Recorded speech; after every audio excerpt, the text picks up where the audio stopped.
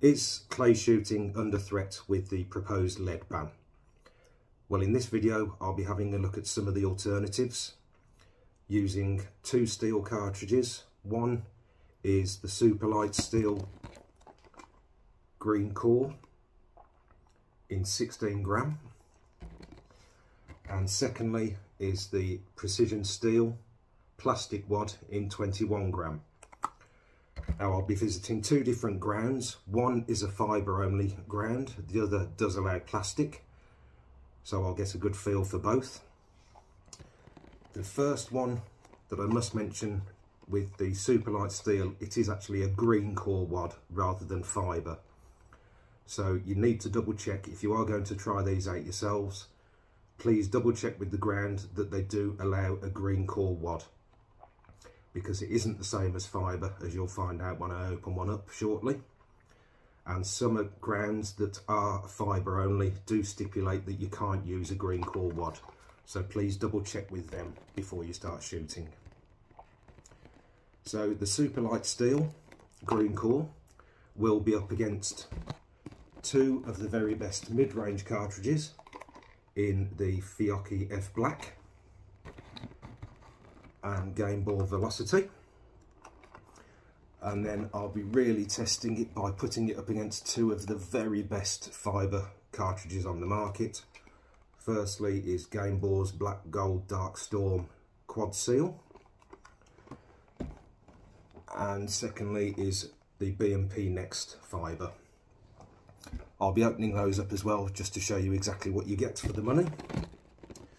Then when I visit the plastic allowed ground, I'll be using the Precision Steel by Lyovale Express, and that's a 21 gram.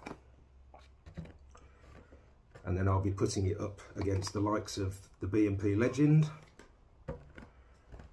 and again one of the best plastic wad cartridges on the market is Game Ball's White Gold. So they will really be given a run for the money. There's no point testing them against a cheap cartridge. We really need to see exactly what these cartridges can do and how they do compare for the future. I will be using the current maximum recommended choke size of half or modified, along with a 3/8 or light modified choke in this test. Now there is also some discussion online, and I have seen quite a few people saying that some of the top shots in some of the European events now are using up to full choke with steel, and also companies such as Fabarm, I know, are now making guns where they say that some of them are capable of using up to full choke with steel. But at the time of making this video, it is still really recommended to only use up to half, so that's what I'm using. But it looks like technology is definitely moving in the right direction, and we should all be hopefully be able to use full choke should steel be the main material in the future. Okay, so let's open each cartridge up.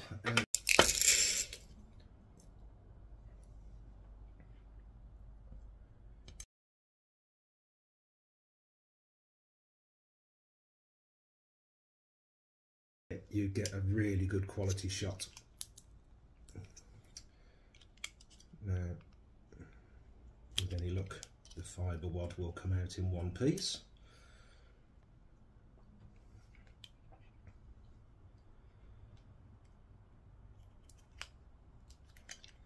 Then going further down, we get the green core seal and all of the powder.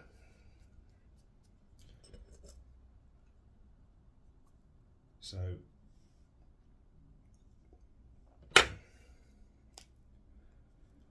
that is the green core seal, which is a similar design to the Game Ball one, which you will see shortly.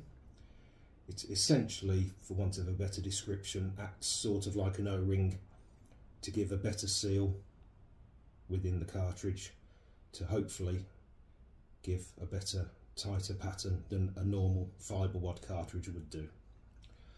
So that's what you get for paying a little bit extra.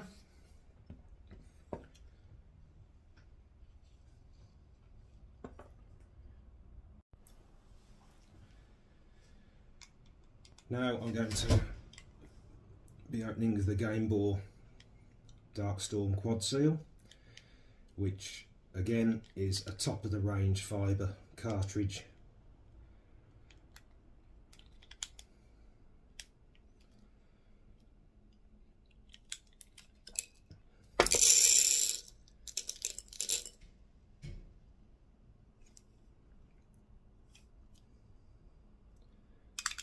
And then once again,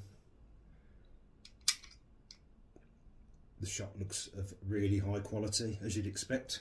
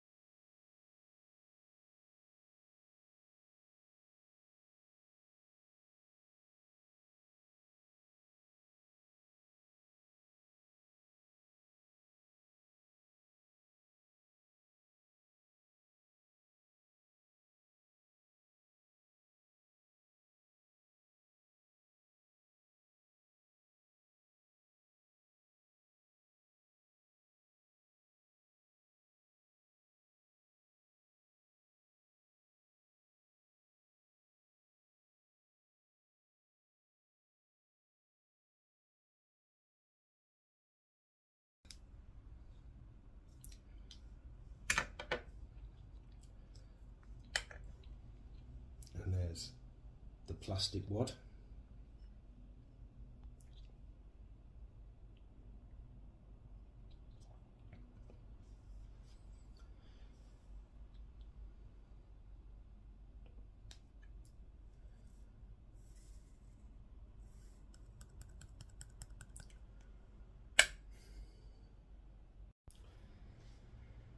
And now finally, Lyovale Superlight Steel, 16 gram. Now this will really be facing some stiff competition because, like the name says, it's only 16 grams of shot, and I'm comparing it to 28 grams of lead.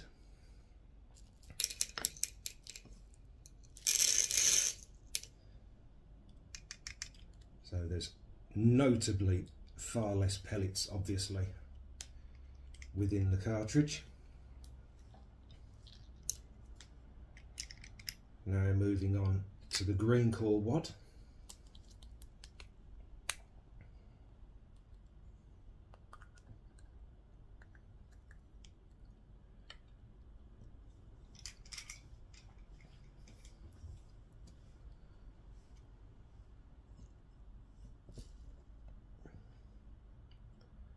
So you can see it's a similar design to the plastic wads.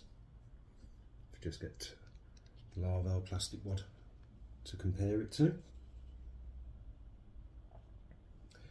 But these will biodegrade far quicker, so better for the environment, etc.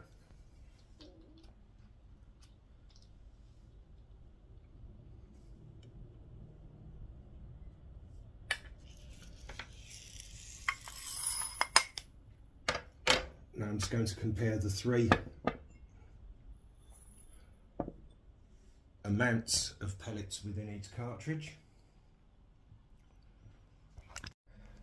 So I just finally want to show you the difference with the amount of pellets within each cartridge. Firstly, this was the 16 gram,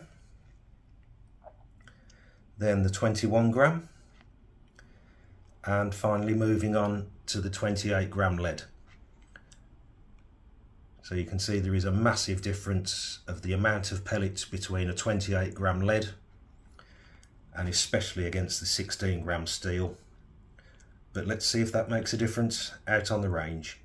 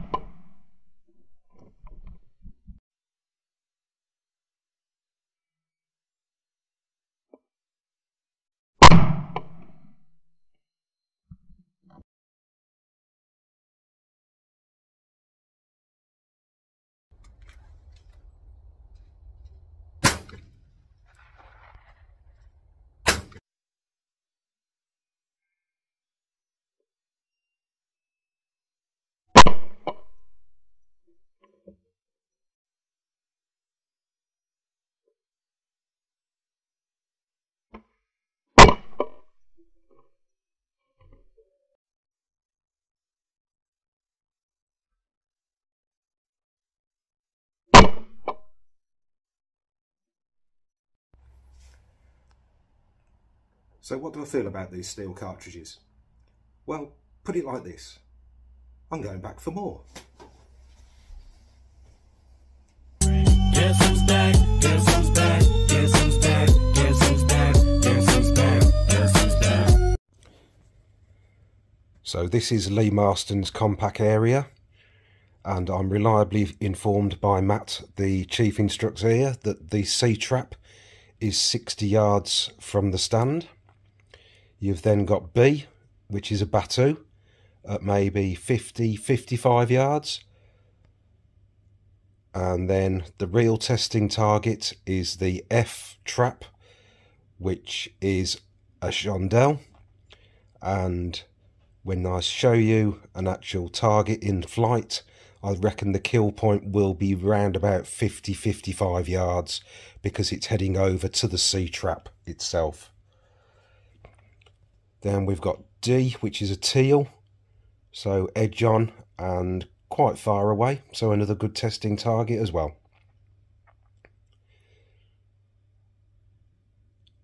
The A is a relatively low crosser, so edge on, so that will be another test for the braking capacity.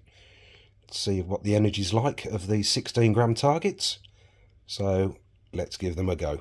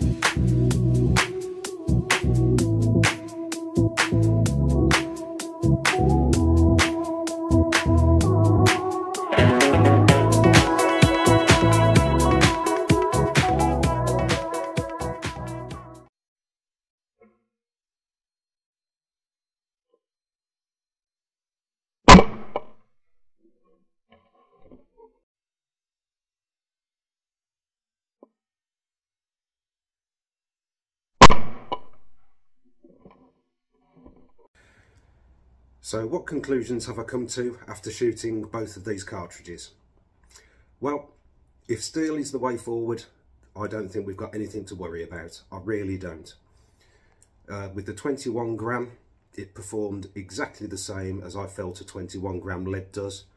I don't shoot a 21 gram very often, but the brakes at close range were dusting like a 21 gram lead does, and then the brakes at further distances were very similar. So I defy anybody to tell the difference on a lead versus steel cartridge, really. Even the shooting gods would have a hard time convincing me that they can tell the difference. But for me, the real winner was this 16 gram. I mean, essentially it's like a 410 cartridge, and it was competing admirably up against some of the very best fibre cartridges on the market, such as the Game Board Darkstorm and B&P. And yes, at distance the brakes weren't as convincing, but it was still breaking them, and a break is a point on your scorecard. Now, like I was speaking to Matt, the chief instructor at Lee Marston, who also recently gained his England cap for skeet, so he knows a thing or two. And like he said, and we agreed, if the worst comes to the worst, target setters will just have to show a bit more belly or a bit more face, not so many edge on targets, or for a distance perhaps a Batu. But we both agreed again that it probably isn't necessary. If you base the evidence on this 16 gram breaking 50-yard chandelles at Lee Marston, you know, that's a difficult target, and any decent target setter could make that a hard pair to test even the best of us. So, conclusion, Lyle Vale, this isn't a super light steel. This is a little beast that can compete against bigger animals, so I'm renaming it the Honey Badger. Honestly, it's an absolute little demon. Fantastic cartridge, well done. If you want to continue watching, I've just put a little montage together of some of the breaks using both the 21 gram and the 16 gram, and I'll just put a little notification on which one's which for you. Thanks for watching.